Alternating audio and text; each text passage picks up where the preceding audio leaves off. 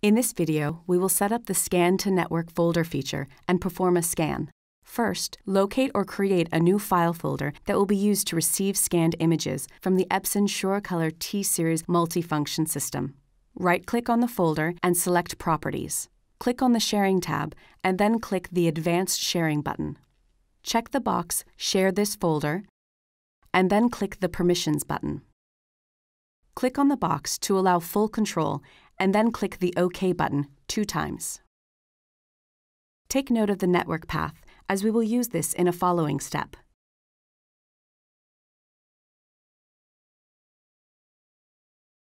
Open a browser window and type in the printer's network address.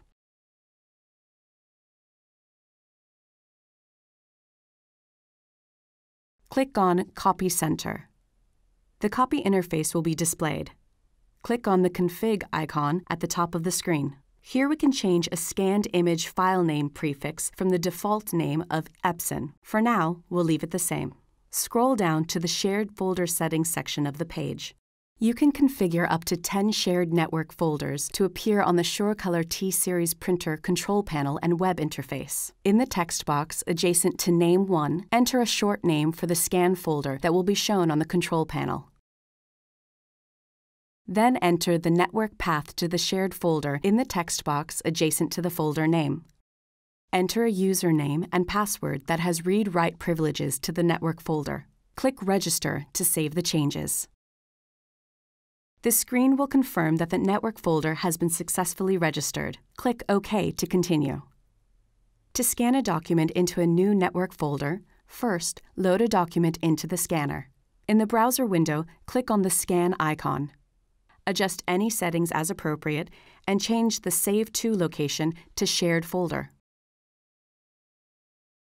When you're ready to begin, press Start Scan. Select the folder to save the image to, and then click OK. The document will now scan and transfer to the folder. This may take a few seconds depending on the network speed. You will receive a confirmation that the document has been uploaded to the network folder. Click OK to continue. To confirm, go to the network folder that you created earlier. Inside the folder, there will be the new image that was just scanned.